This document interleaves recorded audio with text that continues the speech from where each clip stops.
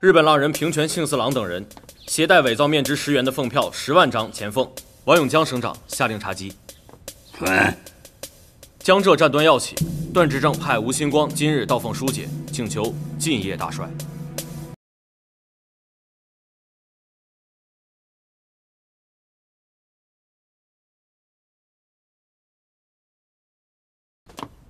头，有事啊？啊。茂臣情绪有点波动，可能是因为太累了。上天奉旨听韩淑秀说，茂臣得了尿道炎，还不轻。我觉着他是不是应该休息休息啊？啥意思啊？不是你们俩？没有，我们俩也不是孩子。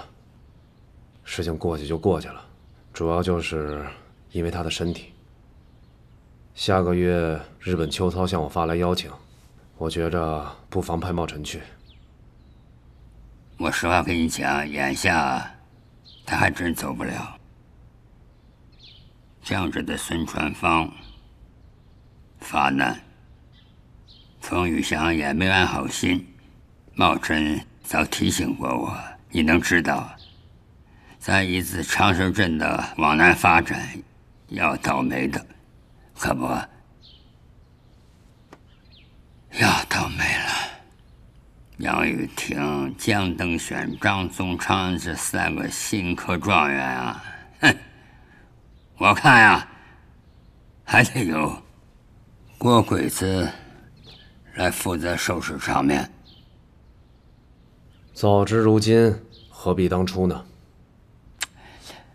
我看你小子是冲你爹的蹩脚啊，此一时彼一时嘛。彼一时你没用他已经是错了，此一时你再用他还是个错。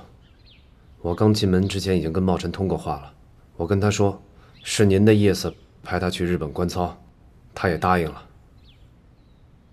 借我的名义？我说过了，他情绪波动，你再这么用，非把他用垮了不可。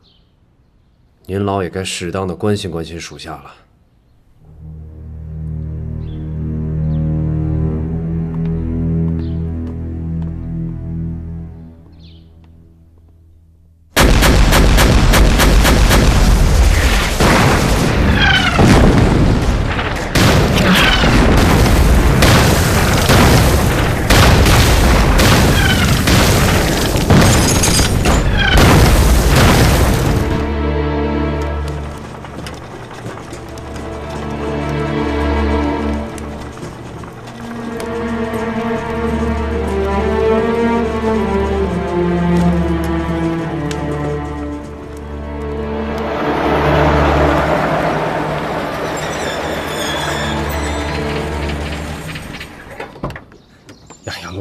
受了这么些，别提了，能活着回来就不错。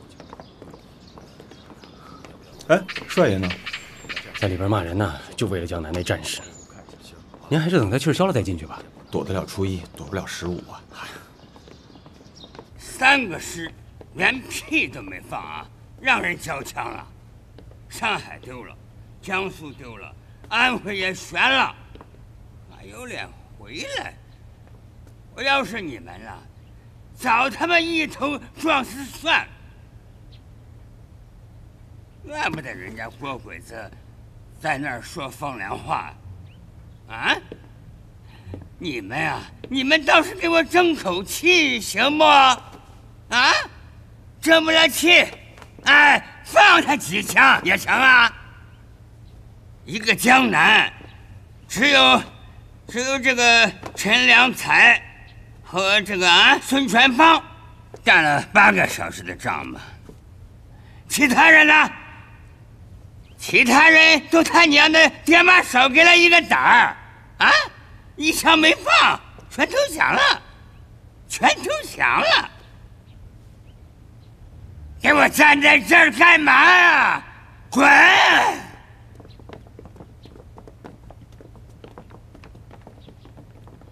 干啥呢你？滚蛋！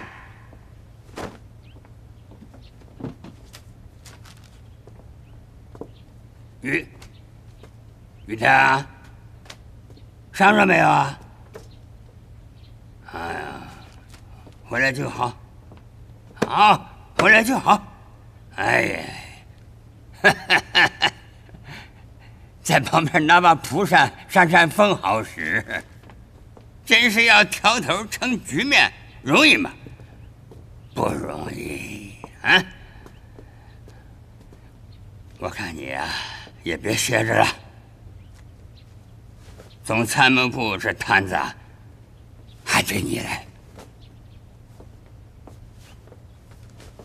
南边孙传芳算不了个啥，我最担心的还是北边那个老冯玉祥。来，我给你看样东西。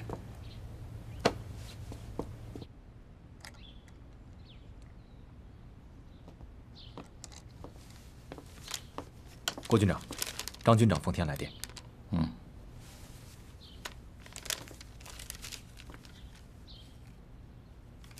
茂臣五兄，孙传芳组织5省联军，水陆并进，攻占苏、沪、皖。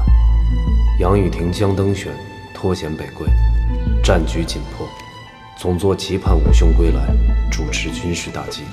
回电汉卿，军电收到自当效命，为救病复发，需待疗养诊治后，方能成行。如此看来，马匪张作霖这会儿肠子都悔青了。别这么说，家家杨柳看戏嘛，处处有路通长安。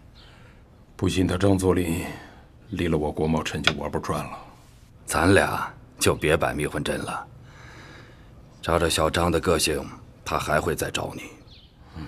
战局紧迫，他们先前的疑心定会让位于焦虑。我看呀，适可而止吧。我最担心的是你与冯玉祥的联络管道，你托韩副举带话，恐怕很难取信于他。还是再想别的辙吧。这我已经想到了。冯玉祥的内人与我的夫人同为女子大学出身，女人与女人之间应该有交流的办法。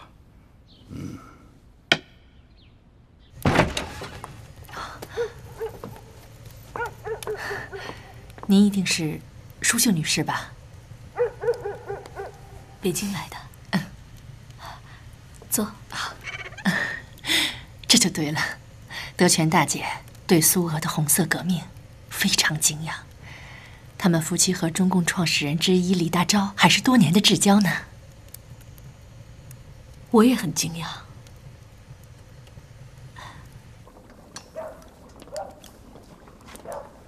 爸。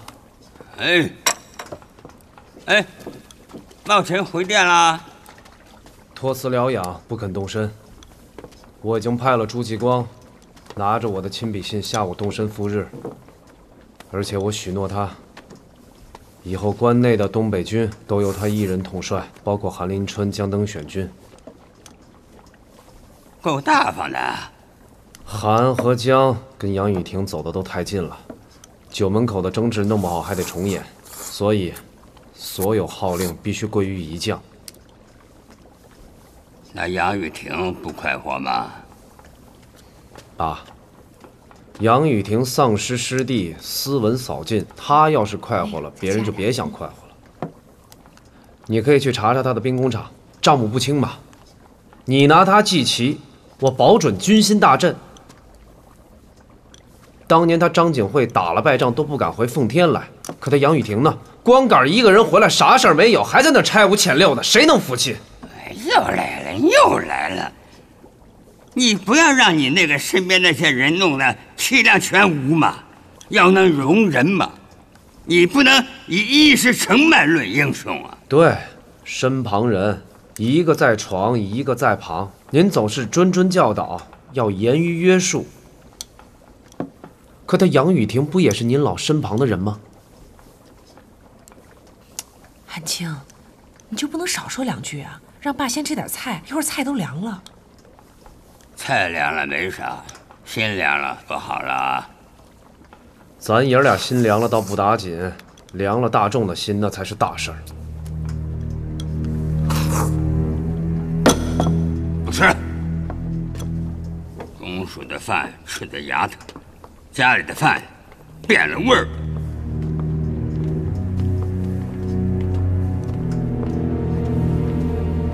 你说你这何苦呢？家里不说，到了公署更没法说了。要不，抽空我去舒秀那儿看看，看看茂臣那边到底怎么个情况。也好，你现在就去，女人和女人之间比较好说话。嗯。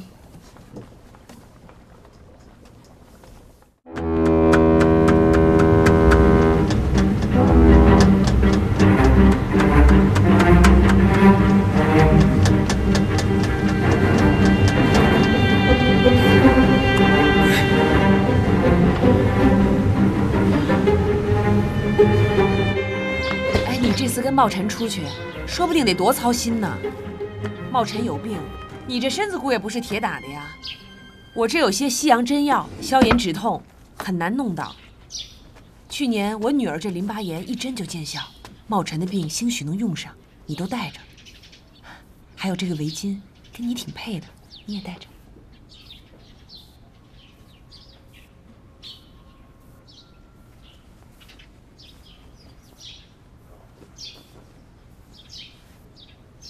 好看吗？好看呀。我替茂臣谢谢你。哦，对了，我们也有礼物送给你和汉卿。这个，给你的。这个，给汉卿。哎呀，你们两口子还那么客气。茂臣能有今天，靠的是汉卿一路拔擢。我在奉天兴办教育和慈善，也是靠你一直从旁关照，这是我们的心意。你说这作战出关至多2个月，还这么依惜别？我们两家的关系，哪是旁人能比的呀？那可不，汉卿那儿从来都是兄弟如手足，女人如衣裳。还好还好，汉卿英俊年少，又重钱在握，他对你呀，已经算是有情有义了。别想太多，至少他还是顾家的呀。你可别安慰我啊！打定了这门亲事，我就打算他跟他老子一样，娶他个5个6个的。你可少怂恿他，小动不补，大动2尺5，把你的傻气当福气。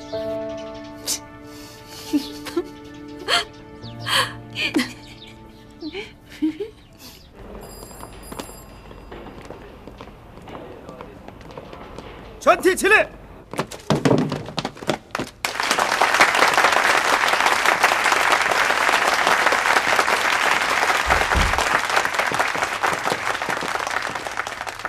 哎，很请。你不喜欢的人呢，我都给你清开了。这间作战室，以后就是你第3军团的了。等你开拔那天，我亲自去火车站送你们。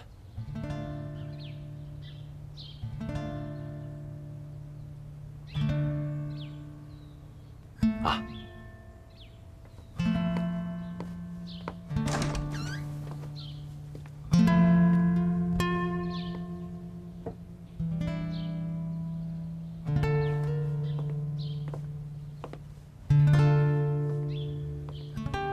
好了，大家继续工作吧。刘参谋长，你带头。是。哎，刘秘书长，到，你过来一下。军长。首先，给我找个大夫。寿田院长对我的病情很熟悉，就请他随军治疗。所费佣金让他开价。我知道了。还有一个，你马上物色各军卫队营长人选，务必忠诚可靠。你先拟个名单，我亲自审定。去吧。是。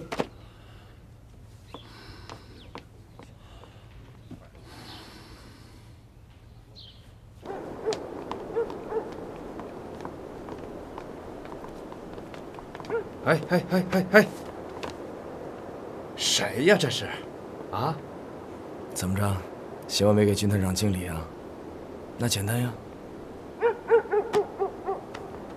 哎，去我屋，我请你吃饭，咱哥俩喝一杯。就这院，我9岁就进来了，吃顿饭还得你请。学长，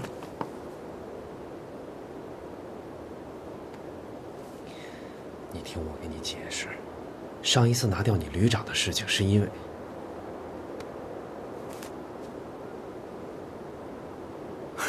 哥，我的亲哥，你还记不记得打新面进到这个院里，你指使的头一个伙计是谁吗？就是我，替你声剥掉吴妈妈的3毛钱卖到皮货店里，对吗？打那儿起，所有的恶名都是你弟弟替你担着，疯狂去让你这个做哥哥的想着。现在不还鸟样吗？打仗杀人弟弟去，做官生前享乐，尽可着您，没问题。只管把石板子扣你弟弟头上，弟弟担得起。不就是做伙计吗？在哪儿不是做呀？行了，弟弟该走了。啊，对了，有什么吩咐你尽管跟张宗昌司令说，咱一步不能二主，是吗？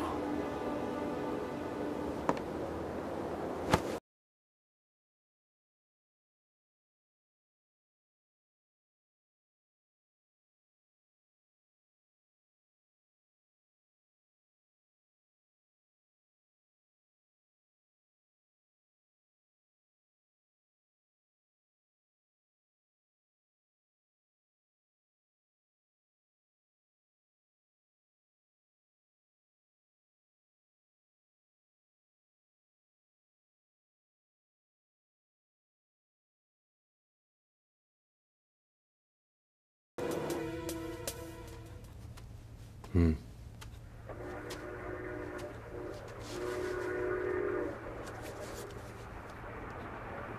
嗯。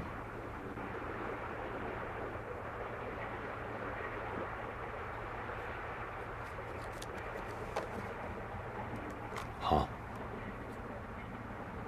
嗯。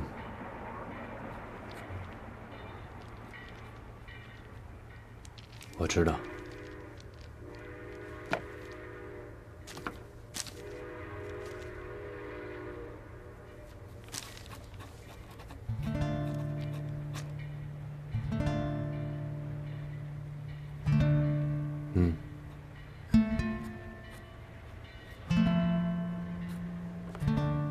我知道了。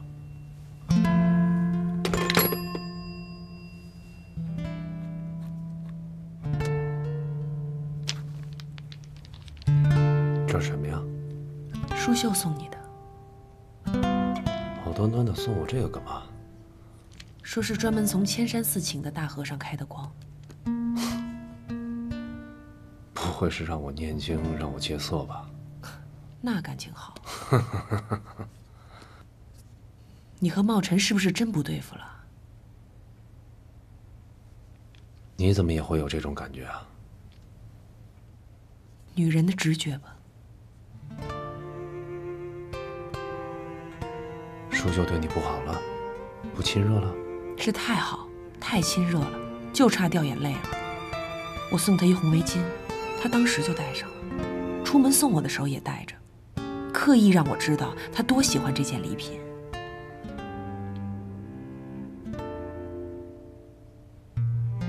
不屑之心方是朋友。舒秀怎么也突然变得这么客气？不是我说你啊，汉卿，是不是那个酒门口你们那次大吵，伤人家茂臣太深了，学生把老师训哭了。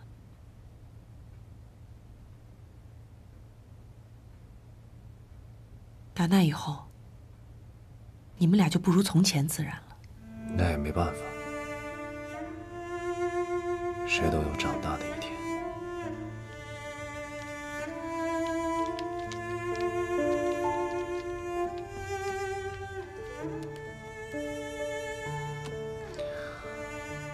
不早了，去睡吧。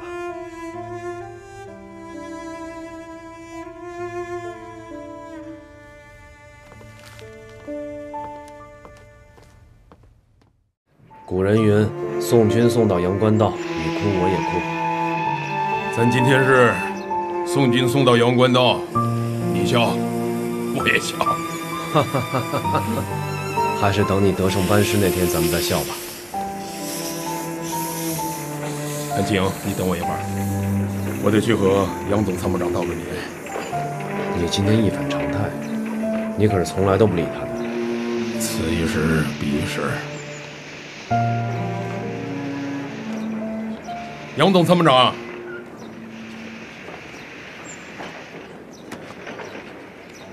郭军长，祝你此次所向披靡，马到功成。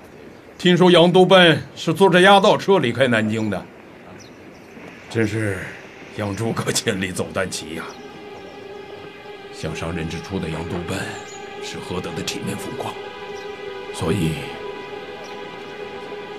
一切的春风得意，均为不祥之兆。怎么了这是？不知道。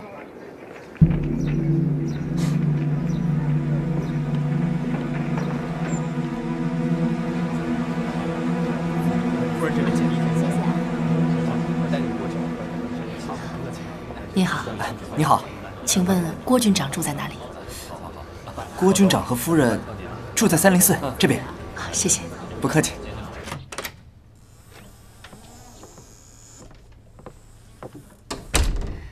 淑秀女士，恭喜你丈夫的3军团和冯将军的国民军签订了密约。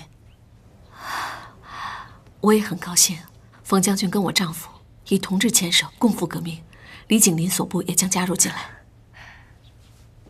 淑秀女士，德全大姐让我转告你，李大召集中共方面将在哈尔滨设立机构，一旦讨奉联军进入奉天，苏俄方面将从黑龙江接济军火，帮忙联军巩固东北。哎呀，那可太好了！谢谢。扫除了军阀专政，消灭反对战火，这是中国所有的进步党派共同的革命目标。只是有些情感头绪尚待理清。情感头绪？张学良明天要到天津，您知道，我丈夫跟他关系亲密，我们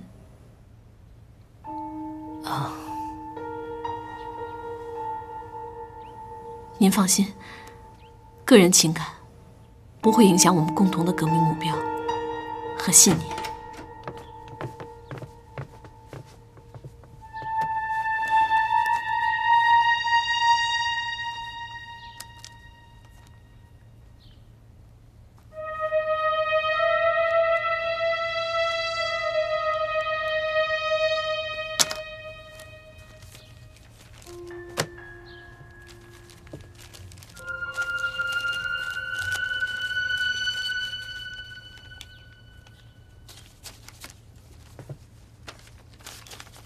立刻去张府，交到汉卿军长手里。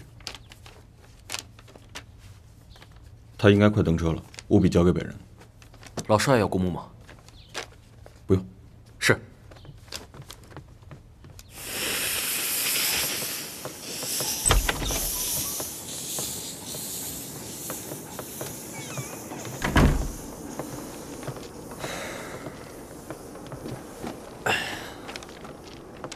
拿这么大个信封干嘛？把信拿出来就行了。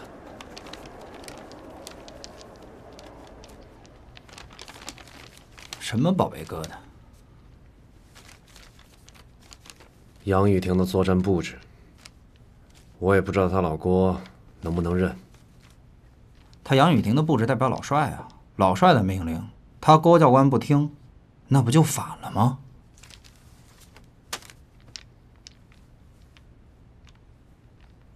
万一他真不认，你怎么办？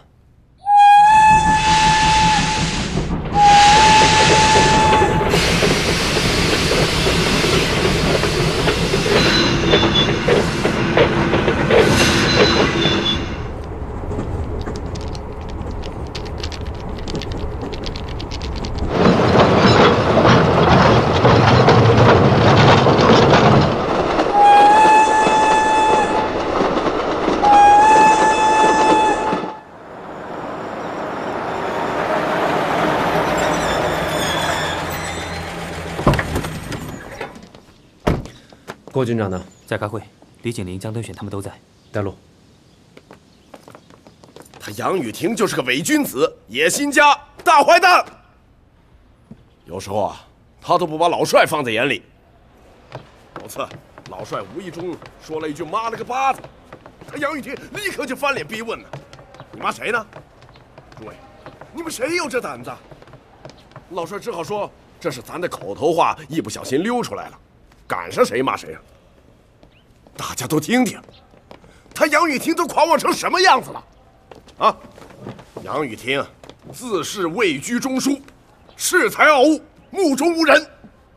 凡属他一党之私，还有百般庇护，安插要职，要官给官，要钱给。说呀，接着说，别我一来了就不说了。有气儿就出气儿嘛，气儿顺了不就好了？汉卿，你是从奉天过来的，老帅不是说要检讨折凤一战吗？都检讨的怎么样了？没顾上。冯玉祥这不出事儿了吗？联络孙传芳搞我们的情报，要对我们动手，所以。你看那杨雨婷自己的屁股还没擦干净，孙传芳他搞不定，要搞冯玉祥。咱们东北的事儿怎么能由着这么一个人瞎整？都整坏了吗？都是他杨雨婷一个人整坏了。江苏大败，断送了整整3个师，自己一个人跑回来，对吧？你江敦选是跟他一块儿去的，你最了解情况。拿人的钱，办丢人的事儿。你现在知道丢人了，早干嘛呢？酒门口那会儿，我有点不同意见，就要军法从事。现在怎么样？你们2个人是不是也应该军法从事？一个丢了上海、江苏，一个丢了安徽。茂臣呐，你也想一想，他杨雨婷不好，我们这些人就没犯过错误？你们现在不满老帅宽待于他，如果有一天我们再犯错误，老帅对他好过，也会对咱们好。汉卿，这根本就不是一个事儿。就算我们现在原谅了他杨雨婷，他不照样还在老帅边上，不照样把过去的戏接着再演一遍，让我们去拼命替他打地盘子，接着把他们几个送去当一省的督办，当一省的皇上。我就想问问在座的，王下这炮头，你们当还是不当？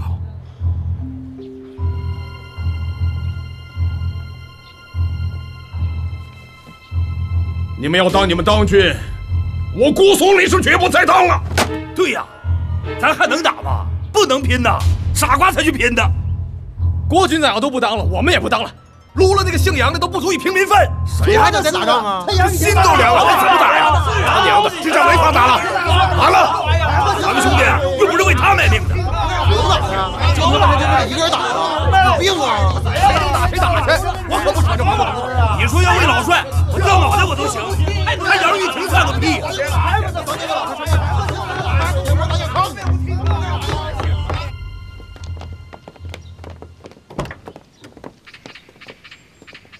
你上我的车。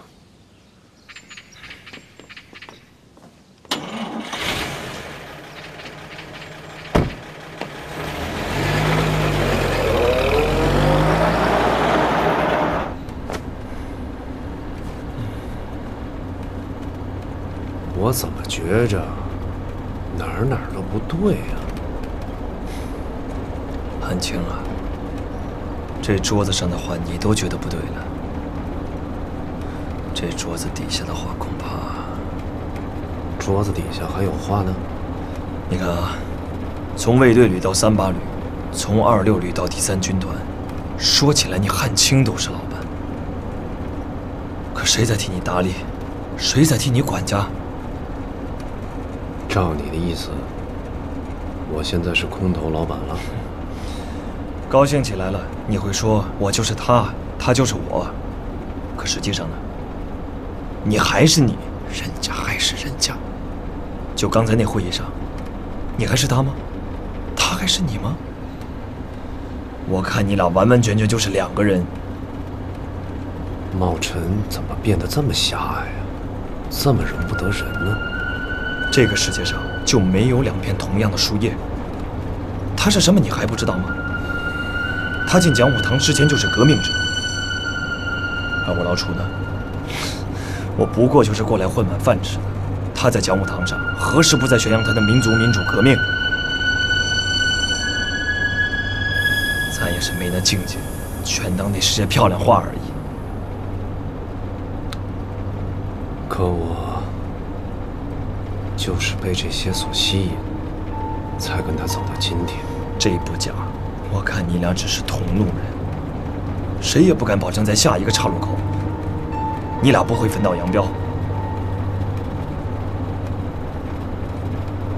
我现在就觉着有一股力量开始剥离我和他。好了，我到地方了，我得下车了。对了，最近国教官抓得很紧，经我那个师就派了2个陆军大学来的，一个是副师长，一个是参谋处长。我也不知道我这个师长还他们能当多久。等会儿，你还没跟我说桌子底下什么话呢？我那些都是直觉，这没把握的话，我老楚不能瞎传。留点心吧，汉卿。人家除了搞军事，还在搞政治。走了。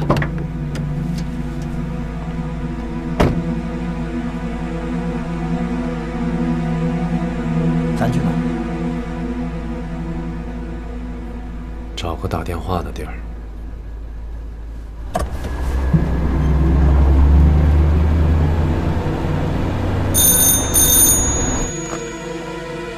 哎，哪里啊？嗯，天津长途，接过来。是汉卿吗？问问他命令传达了没有？还真是溜子啊！哎，天津咋回事啊？集体骂娘？怎么个骂法？你说给我听听。嗯，那你传达命令没有啊？啊？没传达命令啊？大帅，这不是反我，这是反您呢。这命令也不是我杨雨婷下的。你连命令都传达不了，你这个3军团长，你还当啥呀你啊？自己的部队都控制不住你啥？李景林，你抗命了？我就说，李景林靠不住，那手枪毙的郭鬼子给保下来了。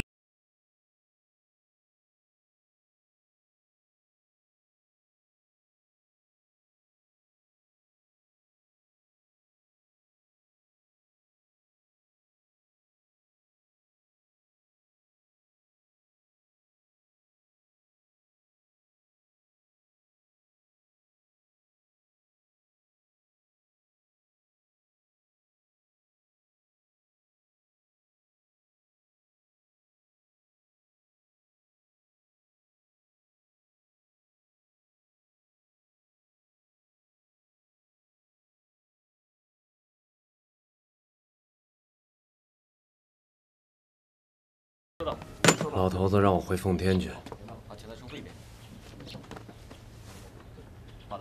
你要这个时候回去，我看你也是回不来了。如果你现在就在我这里，号令三军采取行动，我相信多数人会听从你的号令。什么号令？哪般行动？这还用说啊？立刻解除郭茂臣的兵权。你有证据吗？仅一个抗命就能治他的罪，更别说他完全具备了谋反的实力。如果我现在这么做，将来谁还敢再跟我？我连茂臣这么亲的人都容不下。你是要犯糊涂啊？想想我们这些人，啊！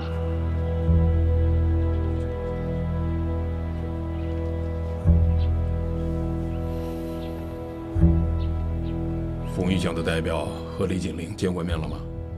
双方在天津都署见面，协商合作办法。李保证随我第3军团向山海关开进。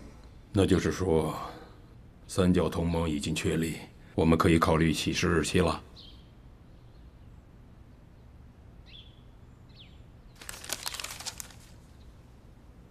11月22号，分开来加是3，合起来加还是3。郭军长，少帅来看你了。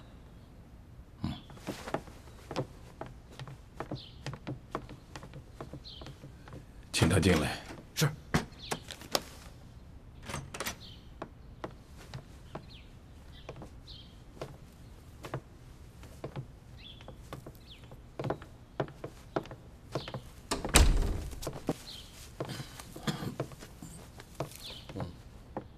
汉卿，你是没走呢，还是又回来了？你是好了，还是又病了？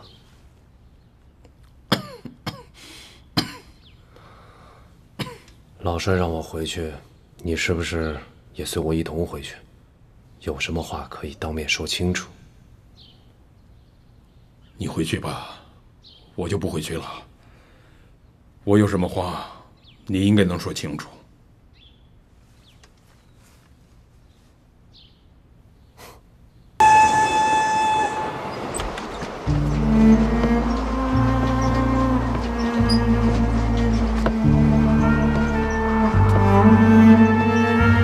我就这么个人，我宁折也不问。